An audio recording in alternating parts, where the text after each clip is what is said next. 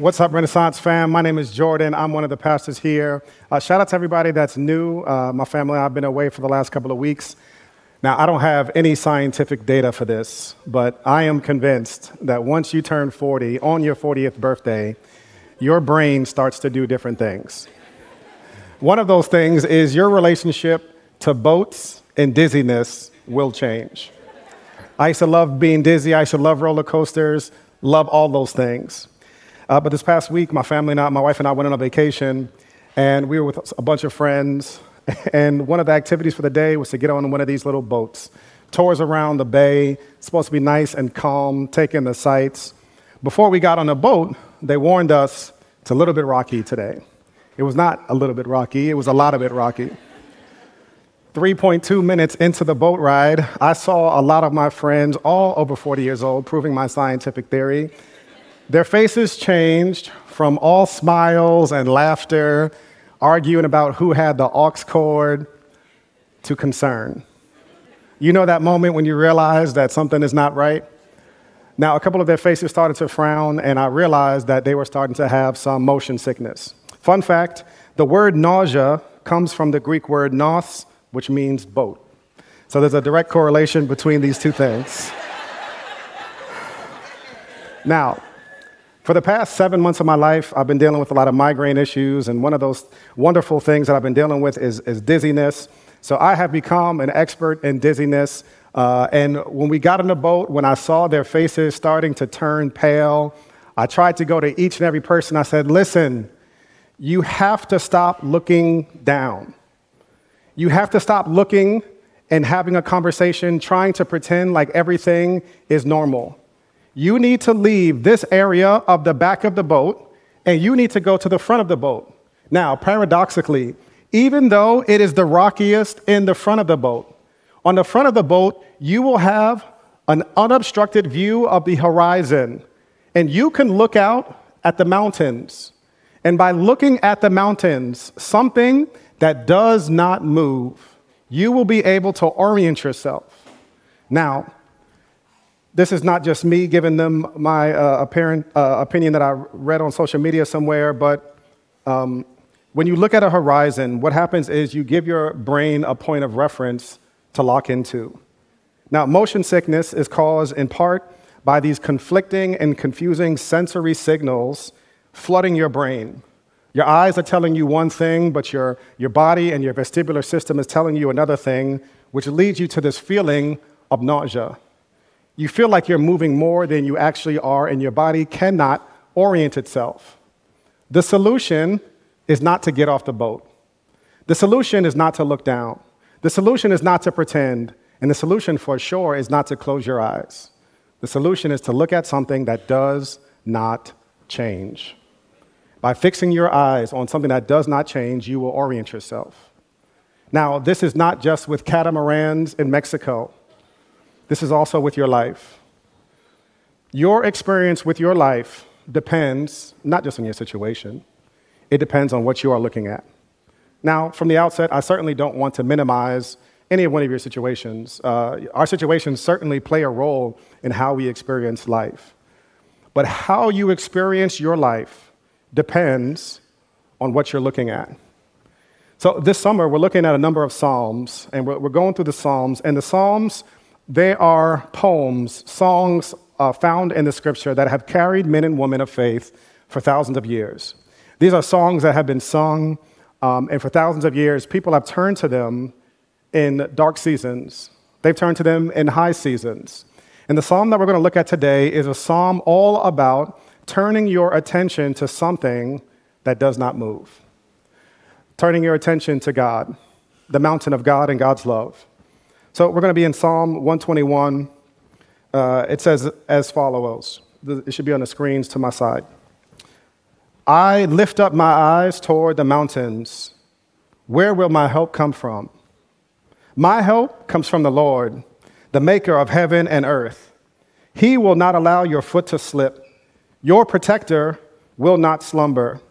Indeed, the protector of Israel does not slumber or sleep. The Lord protects you.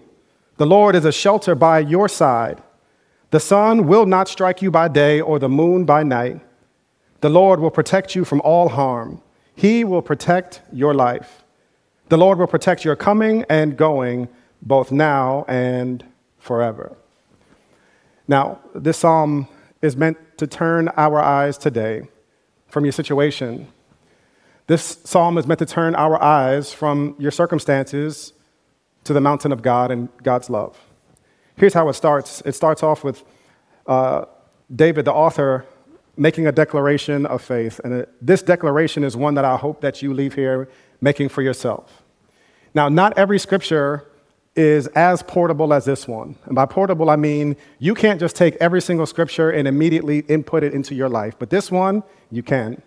Here's what David says in verse 1 and 2. He says, I lift up my eyes toward the mountains. And he asks himself a rhetorical question, where will my help come from? My help comes from the Lord, the maker of heaven and earth.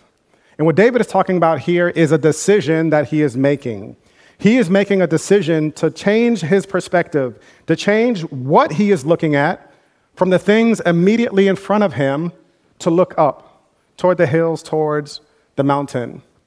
Now, why is this so important? Because what you are looking at will determine how high you're flying. This past week, I learned a new term that planes have attitudes. Most of us are aware that planes have an altitude. You've been on a plane where the pilot has come over the air with his raspy voice and talked about, we are now cruising at a safe altitude of 30,000 feet. You are now cleared to cruise about the cabin. But a term that you might not be familiar with is attitude.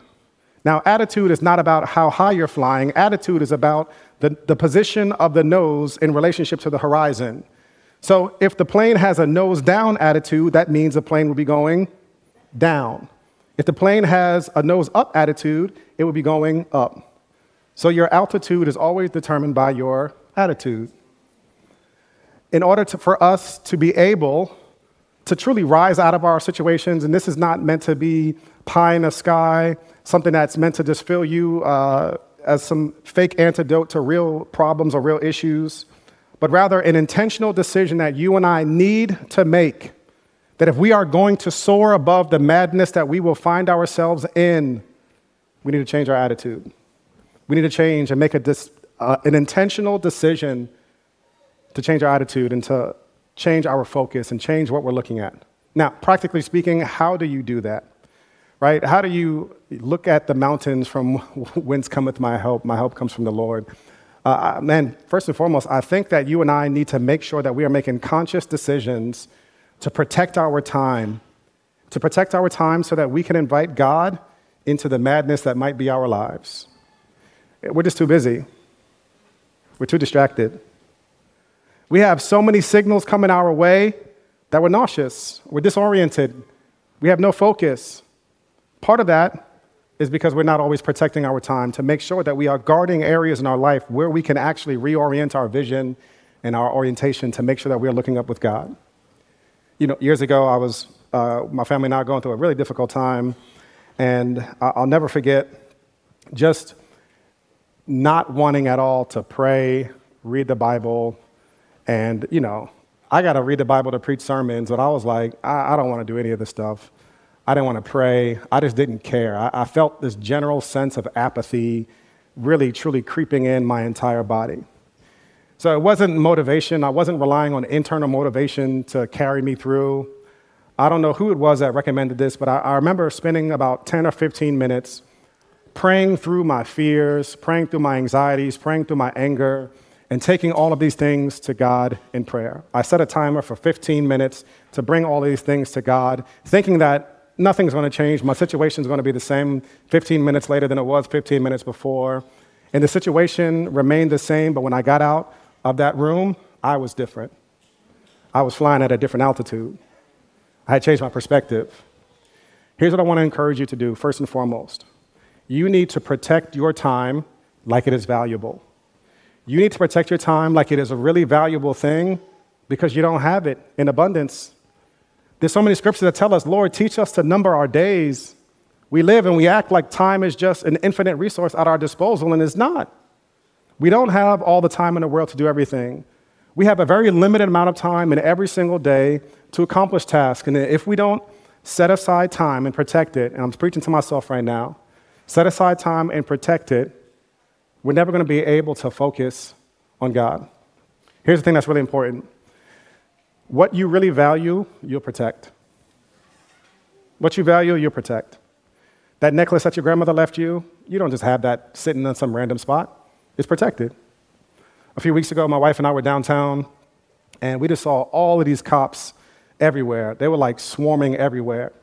And we walked past this one neighborhood, and we heard that, Hailey Bieber was releasing a makeup line or something. And I was like, all of these cops are not for no Biebers. I know I'm a believer. I love the Biebers and all of that, but all of these cops and these metal rods, this ain't for no Biebers.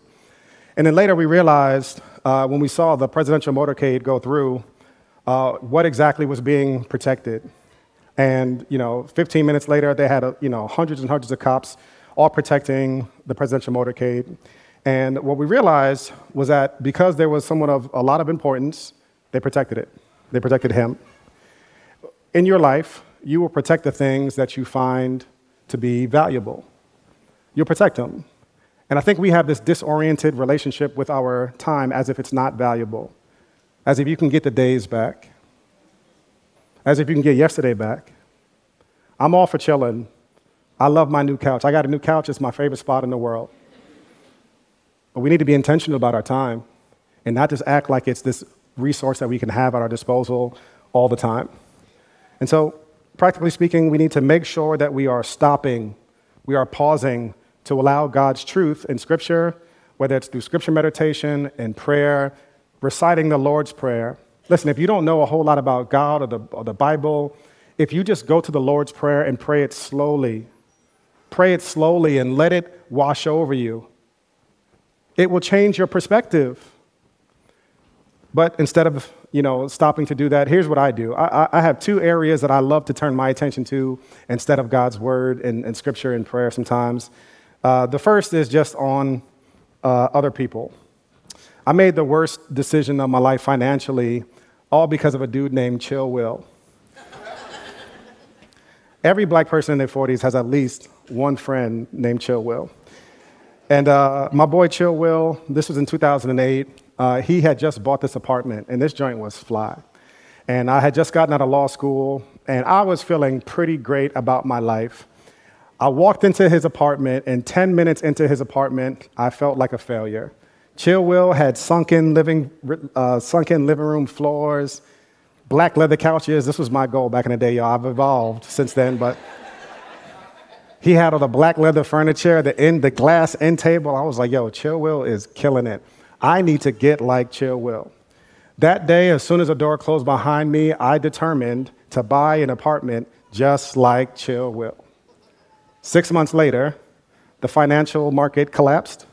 The real estate market went into haymarket and turmoil. And that investment that I put my life saving and some of my parents' money into, still owe my parents some money from that. Don't go looking for that money, Mom and Dad. It went away. Now, I got caught in something called the comparison trap. And here's the deal about the comparison trap. There is no win in comparison. On the road of comparison, there's only two exits: pride and discouragement. If you are doing better than your friends, if you're staring at them, you're going to feel amazing. You're going to feel prideful that you're doing better than the people in front of you. What type of life is it? It is a life that's filled with pride that you're doing better than other people. Is that the life that God wants you to have? The other exit is an exit I take so many times, and it's discouragement. It's that, God, you have not given me the life that you have given this person, and as a result, my life is not good. And even worse, you're not good because you haven't given me what you've given them. Now, when our attention is fixed on other people, when we are caught in the comparison trap, our lives, our experience of the moment will change. Now, here's a really important thing. Literally 30 seconds before I walked into Chill Will's apartment, I felt great. I felt fantastic. 5 minutes after leaving his apartment, I felt like a failure. Nothing had changed in my life. The only thing that had changed was what I was looking at and what I was comparing myself to.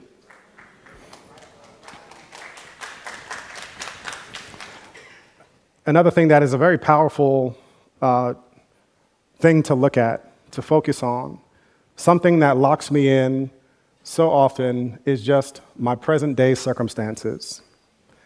I like to call this circumstantial faith. Circumstantial faith is when our life and our faith is leaning on a circumstance, period. And so if the circumstance changes, if the circumstance falls, we're going to fall. If the circumstance holds up, we'll hold up. The goodness of God should never determine itself on a circumstance. As a pastor, here's what I've seen 1,000 times in the last decade. So many people come to our meeting and they say, Pastor, I'm losing faith. And I say, I know at the end of this conversation, it's going to be some version of this. I've always believed that God would never let ABC happen. Now, God has let ABC happen. Therefore, God is not good. Now, obviously, in the moment, people are hurting. I never push too hard on this. First and foremost, I mean, if you read through the Bible, through the stories of Scripture, God does not promise us an ease-filled existence through this planet. As a matter of fact, if you look at the pages of Scripture, you'll see oftentimes that those that follow God the closest almost often experience the most pain and heartache and trials and tribulations. But there's so many of us who have tied our faith and tied our attention to the circumstances, and we're nauseous, we're dizzy, we're disoriented because our circumstances are always moving. And when the circumstances move, we move. What the psalm is inviting us to do is to take our eyes off of our circumstance and to put them on the one that does not move, to fix our attention on the mountain of God's love that does not change, God's character that does not move, does not change. He is the same yesterday, today, and forever. You know, I was talking to my wife this past week. I mentioned earlier that I've been dealing with dizziness the past couple of months. And, I've been, this past week, dealing with a whole lot of discouragement and dealing with dizziness. And I've been going back and forth to neurologists and all this different stuff. And I'm not looking for any advice. Don't tell me about the blueberry shake that your cousin had that healed them miraculously. I've tried it. I've tried all the blueberry shakes. But what I was realizing about myself was this. I was fixing my attention on my situation. And on the days that I was doing good, I felt great. Not just physically, but I felt great spiritually. I felt full of vitality. God is with me on my side because I'm not really feeling dizziness today. And the days where I was feeling dizziness more and more, I was just feeling discouraged and hopeless. Why was that? It's because I was leaning not just my day, but I was leaning my faith on a situation. And situations change minute by minute. And if you lean your life on a situation, you're setting yourself up for drastic failure because the situations are going to come crashing down eventually. Instead, this psalm is inviting us to take moments out of our day and to look up and to be intentional, to invite our life into God's story of what God is doing in our lives, and to back up a little bit from our current circumstances and to be a little bit more curious about what God is doing, and to give God some space to let God cook. My wife was telling me about one of her friends. They always get free stuff whenever they go to a restaurant. And whenever they go to a restaurant, her friend starts talking to the waiters, and like 3 minutes later, the waiters are bringing appetizers and free stuff over there. And they're like, yo, listen, just let her cook. Don't interfere in what she's doing. Let her cook. A lot of us in our life, we need to back up and let God cook in our lives. Give God the space to actually work in our lives. You know, one of our friends, John O., he's a wonderful preacher in Atlanta. He's blessed Renaissance a number of times. He says this, and it's one of my favorite quotes. He says, when it comes to making sense of God's work in your life, you make a better historian than you do detective. Historians reflect on the past to help make sense of present circumstances. Detectives solve mysteries. God works in mysterious ways, and you ain't Sherlock Holmes. The psalmist continues in verses 3-8, and he says, he will not allow your foot to slip. Your protector will not slumber.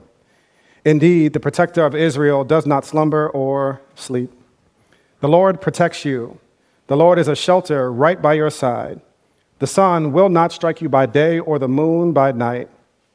The Lord will protect you from all harm. He will protect your life. The Lord will protect your coming and going, both now and forever. Now, if you are a thinking person, particularly when you read verse 7 that says the Lord will protect you from all harm and he'll protect your life, many of you have encountered a lot of harm. And you're saying, Lord, make it make sense. I don't understand how this scripture could be true if it sounds like God is overpromising and he's under-delivering, that if I were to really stand on this, I would end up being disappointed. And here's some encouragement I want to give you on this. Number one, this is a genre of scripture called poetry. And poetry is true, but it's not literal. You know, another thing that happens when you turn 40 is you realize that there's never going to be again good music that comes out. I don't know what the year is exactly, 2009, 10, but it stopped. It's 2008, all right, 2008. 08 was it. That was the year when all new music after that is now definitively trash. And listen, my wife and I were watching a Tiny Desk the other night of Babyface. Right, he got hits. He got hits. Let's go hit for hit. Talk to me in the fellowship hall. We'll argue about this. And one of my favorite Babyface songs is Two Occasions. It says, I only think about you on 2 occasions. That's it. Day and night. Right. He go for broke. Listen. Now, that is true. He is, when I sing that song poorly, and I think about my wife, I say, yes, that is true, but it's not literal, right? I think about my wife day and night. Do I go to sleep? Yes. Do I work? Yes. Am I watching the Olympics? Of course. Poetry has a way of getting inside of our hearts with truth, but it's not necessarily literal. This poem about God's goodness, it's true, but it's not literal. And why is it not literal? It's because we live in the already, but the not yet. Where we already experience glimpses of God's goodness. We experience glimpses of God's salvation, but we have not yet experienced the fullness of God's goodness and God's salvation.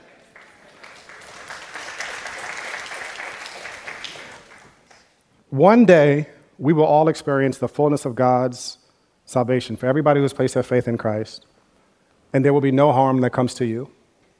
You know, one of the scriptures that is probably the most endearing scriptures to me in the Bible, Jesus in John 6 is talking to a group of people, and he says, Father, those that you have given me, they are all in my hand, and I have not lost one.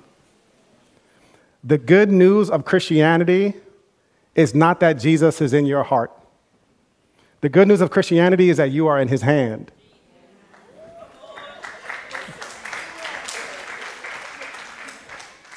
God has you. Your protector does not fall asleep. He does not slumber. He has you in his hand. Yes, things are rocky. Yes, things are crazy. And I don't know what the outcome is going to be of the situation, but I do know this. Do not fix your eyes on the outcome. Fix it on him in the mountain of his love.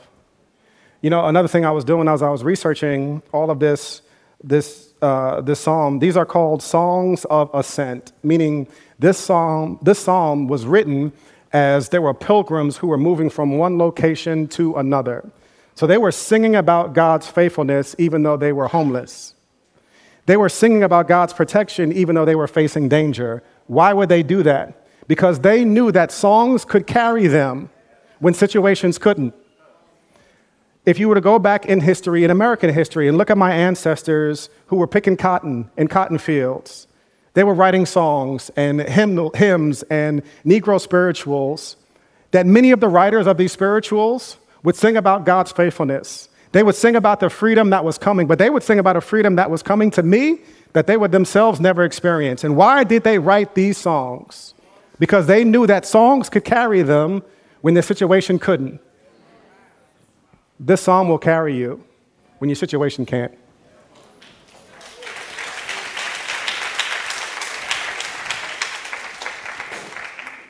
Here's what will happen if you really look up towards God.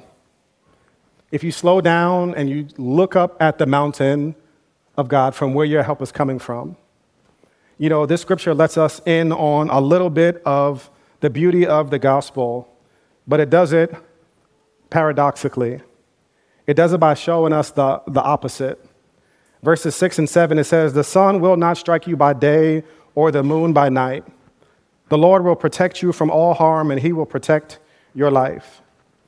When I read these scriptures, I think about the one who was struck, the one Jesus, the one who was God who came in the flesh for me, and he was struck.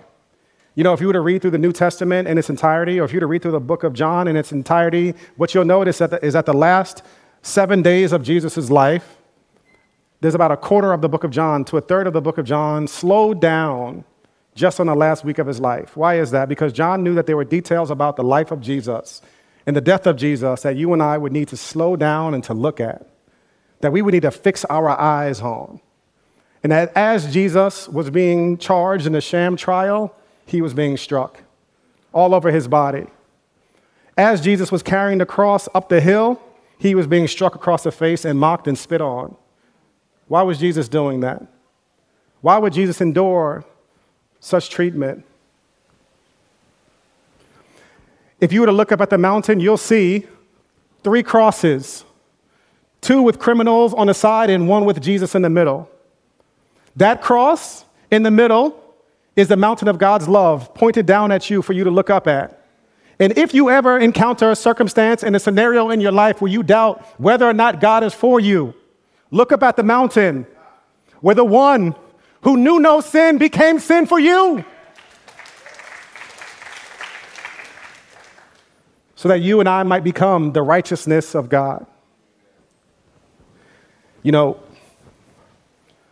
what kind of love would it need to be for someone to endure the cross for you? What kind of peculiar, otherworldly love would it need to be to stay up on that mountain? Here's what God wants you to do. He wants you to certainly live in reality with your situation, but he wants your attention to be on the mountain of his love for you.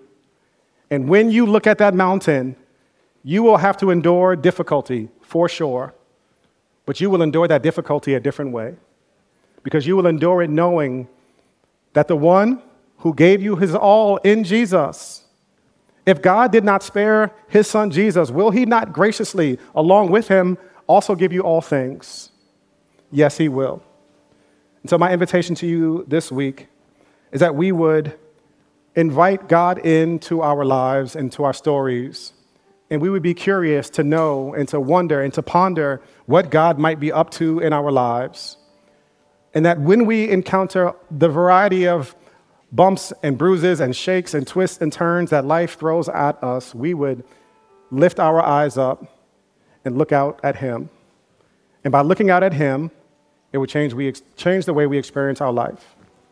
You know, God wants to, first and foremost, make your life about more than just your little story. Your life is bigger than your last week, your last month, your last year. God wants to invite you into his big, grand story. There's a story about 3 bricklayers, and there's a man walking through this construction zone. And curious as to what they were building, the man goes to the first bricklayer and says, "Sir, what are you doing?" The first man says, "I'm laying bricks." Then the man approached the second bricklayer and said the same question. "Sir, what are you doing?" The second man said, "I'm building a wall." Then he journeyed to the third man and said, "What are you doing?" And the third man looked up with a smile on his face and said, "I'm building a cathedral." All 3 bricklayers were doing the same thing, and yet their perspectives were drastically different. The first saw his life as a mere task, meaningless, monotonous, worthless. The second saw his life as a part of a larger project, but still not inspiring. And the third saw his life as contributing to something magnificent and greater than himself. Now, your perspective in the present will change the way that you experience your situation. God is inviting us to remember, to reflect, Your life is a part of his grand story that he's telling. We live in the already, but the not yet. And he encourages us to walk and live by faith until we do. Let me pray for us. Heavenly Father, you are good.